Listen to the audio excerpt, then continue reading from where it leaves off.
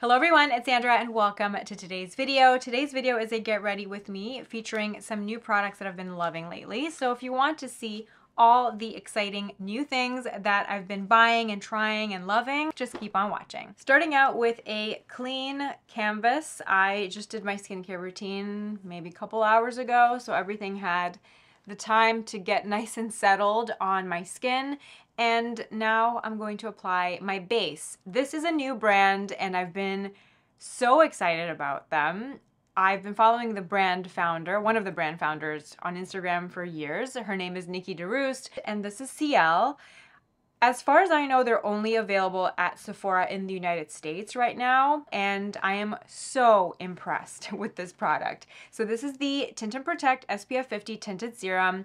It's essentially a skin tint, a light to medium coverage, everyday base. Also contains, mineral SPF 50 in there. It's not designed to replace your sunscreen, but it's just like an additional layer of sun protection, which is always great. She formulated all the products in the brand to be acne safe as well, which I always appreciate. She's somebody that has struggled with acne for a long time and I love following her on Instagram. She always shares her little tips and tricks. I bought shade 4, which is described as light to medium with neutral undertones, and it's a great shade match for me. It feels really nice and sturdy. It was $44. You do get more than a traditional bottle of foundation. Usually traditional bottles of foundation are about 30 milliliters. This is 38 milliliters, so you get a little bit more. And the only thing that I don't like about it is the packaging, and that's just because I am a clumsy person and stuff that comes in droppers ends up on my clothing at some point. Any foundation that I've ever owned that has come in a dropper has ended up staining my clothes. So I have to just be really, really careful.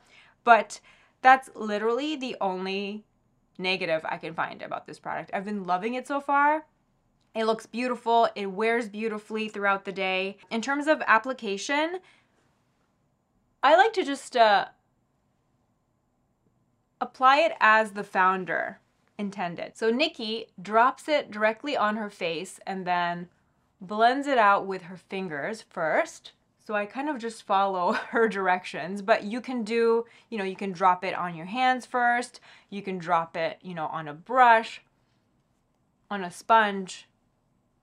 You can apply this a multitude of different ways. The texture is beautiful. It has a really perfect amount of coverage for me. This is the perfect amount of coverage that I want in an everyday base. My skin is still shining through, but it's enough coverage to take care of redness and pigmentation. Glow, but it's not greasy, it's not heavy, it doesn't make me more oily throughout the day. It sits beautifully on top of both my mineral sunscreen and my chemical sunscreen. But I do have to say it does look a little bit crusty, but everything, that happens with everything. When you're wearing a mineral sunscreen and then you're putting foundation on top, at the end of the day, it can get a little bit crusty and dry looking in some areas, but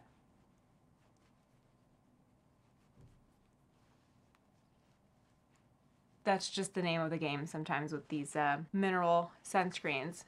But usually my day-to-day sunscreen is chemical. It's the Skin 1004 Centella Sun Serum. That's kind of like my everyday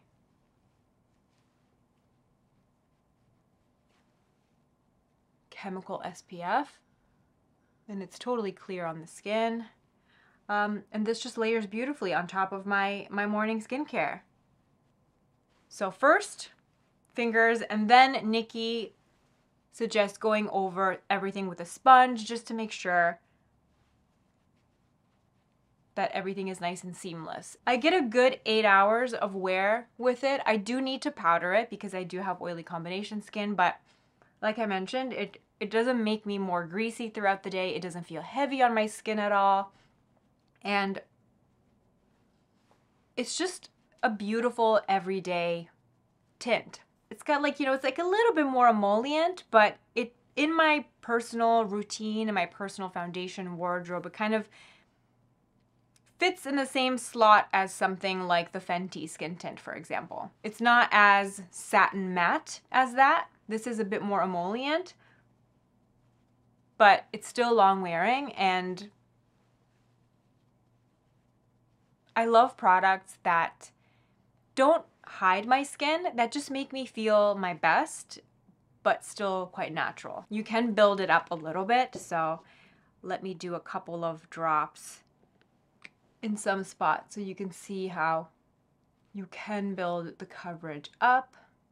I personally don't like to build coverage up with my base though. I'm the type of person that just likes concealer. You know, I like a thin layer of base all over, and then I just like to use concealer. But in a pinch, it's nice to have a complexion product that can build coverage really nicely on itself. Look at that. For blush, this is the other product that I bought by Ciele. It's the Blush and Protect Liquid Blush. This also contains mineral SPF 50. I believe there are 4 shades available, and I bought the shade Kirsty, which is described as a warm nude. Again, I wanted an everyday kind of blush color that can work with any lip color, that can work year round. I like to, again, just kind of follow the makeup artist instructions. I kind of like to see how Nikki applies her products, and she usually takes it on the back of her hand and then applies it with a brush.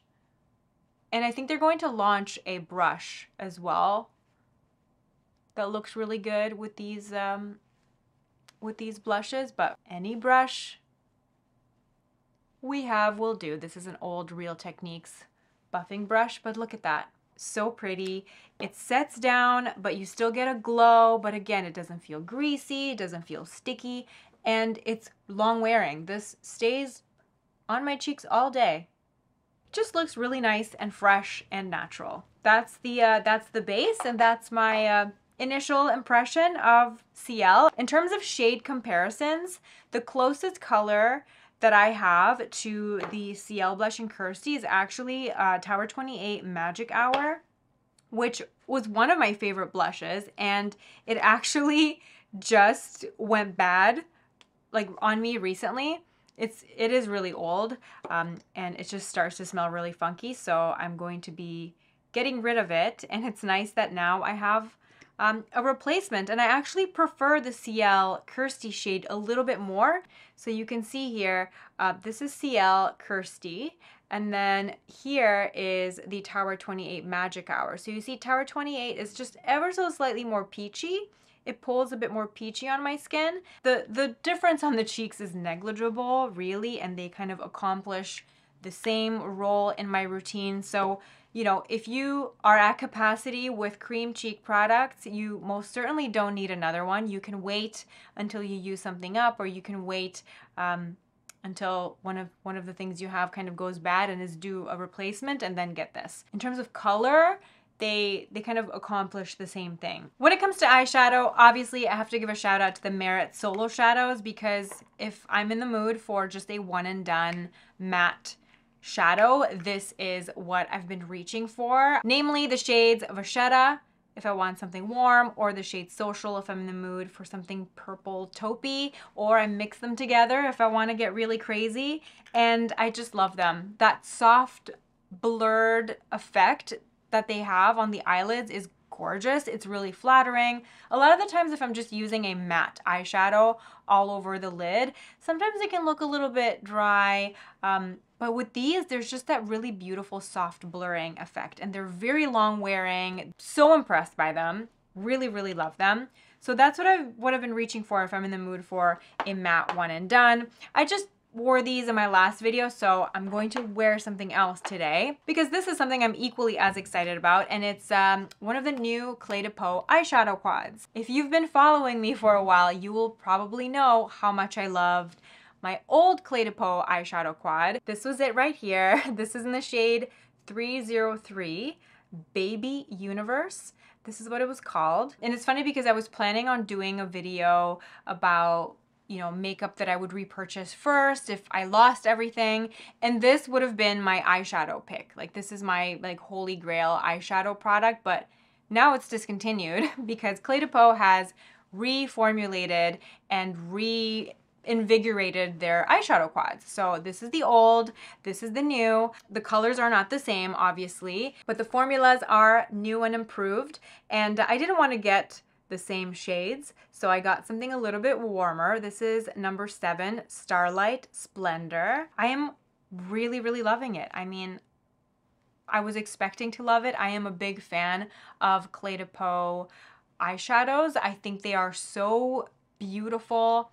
It's easy, it's buildable, and again, it's that really flattering, easy to blend, soft sheen, and it's something that I appreciate the older that I get. So the new quads and the old quads were all designed to be refillable. So you buy the eyeshadow quad separately, and then you buy the compact for the eyeshadows. And here comes my first complaint, because this was the old compact that I had for my old you know, Clé de Peau eyeshadow quad, and it fit in beautifully. But if you buy one of the new quads are not compatible with the old packaging, even though you get the exact same amount of eyeshadow. It's not like you get more. You know, the weight at the back, the weight is still 6 grams. So they haven't given you more eyeshadow. They just changed the configuration, and now they're making you buy another compact, and they're more expensive. I ended up just buying like the refill pan of this. It just comes in this little plastic container, but it would have been nice for the new formula to be compatible with the old casing, because you would think that would be the more sustainable option. Unfortunately, that is not the case, so I will have to just buy a new case for this at some point if I want to. The new eyeshadow formula is more creamy. It's beautiful. There's zero fallout. It's more creamy. It's very, very flattering. It's got that beautiful, subtle Clé de Peau shimmer that is just, it just looks like you have a naturally dewy eyelid. I wanted something that I could just use every single day, no matter the season. I can use every single color in here. It's an easy throw on look. These are expensive. The new quads are more expensive than the old quads. The old quads, I remember it was $55 for the shadows, and now the price has gone up. Now this is $75 just for this, which is crazy. It's a lot of money. And is this going to change your life? Absolutely not. If you are a fan of luxury beauty, if you are a fan of Clé de Peau eyeshadows like I am, will you love it? I think so. I think it's gorgeous. It's beautiful, high quality. They designed this shade to be a primer, but I've used it. I mean, I've used it as just regular eyeshadow as well. This shade does feel a little bit more creamy than the others. So the brand suggests applying this with like a finger or a sponge applicator, kind of like as a primer all over the lid, and then you can apply all the other shades on top. So I'm just going to take the brown shade and just very softly carve out my eye. These shades are just really, really buttery, really soft. They remind me of the Lisa Eldridge eyeshadows a little bit, in that there is that creamy quality to them. They are supposed to be skincare infused, so maybe that's why they're more expensive. That's like the new generation of eyeshadows. That's the main difference compared to the old eyeshadow formula. In terms of pigmentation, I'd say it's the same as the old eyeshadow quad formula. It's that beautiful, soft, buildable formula that I love from the brand. But yeah, these definitely feel more creamy. Again, reminiscent of the Lisa Eldridge eyeshadows, but a bit easier to build than the Lisa Eldridge. Like they feel, I love the Lisa Eldridge eyeshadows too, but these feel like just a tiny bit nicer in my opinion. Now I'm going to take this rosy gold shade and just sweep it all over the lid. Then I'm going in with that brighter primer shade and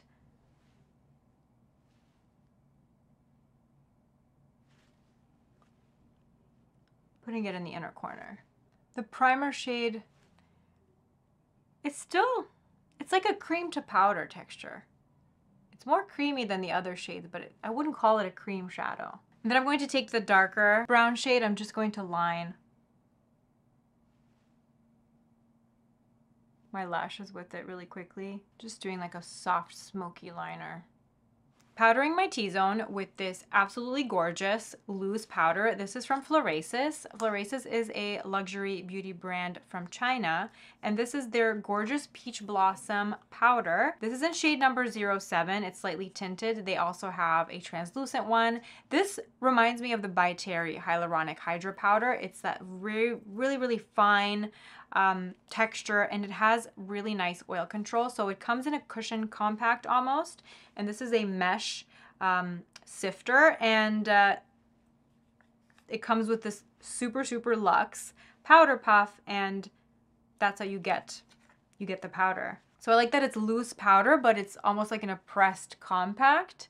And this has really good oil control. So I like to press this in my T-zone where I know my oils like to come out to play. For lips, my go-to combo has been the Fara Homidi lip liner in the shade Minky. This is so good. If you like the Victoria Beckham 02 lip definer, this is almost identical to that one, but the formula is like a tiny bit better. I find this more long wearing. So give this a try after you use up your Victoria Beckham lip liner, and let me know what you think, because on me, this lasts longer. And you can buy this brand exclusively of Violet Grey, which is one of my favorite places to shop for luxury beauty, because they have really cool brands.